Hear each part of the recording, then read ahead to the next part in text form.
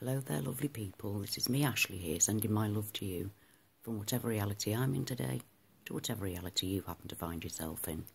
Well, as you can see by the TV, I'm actually watching Egypt's Unexplained Files at the moment, and I want you to see the northern ice cap.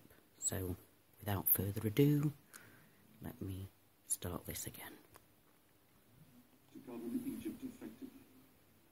Now Egyptologists are searching for clues to explain why famine hit this era so often.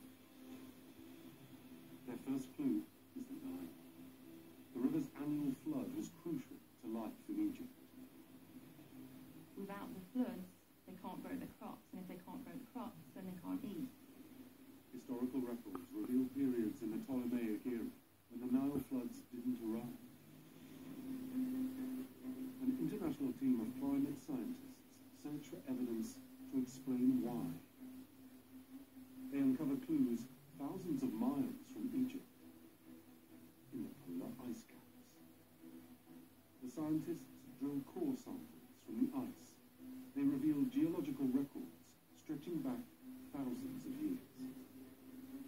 They found in a number of these cores sulfur particles which arrived there as a result of volcanic eruptions. Scientists know that giant volcanic eruptions can have a direct effect on global weather patterns.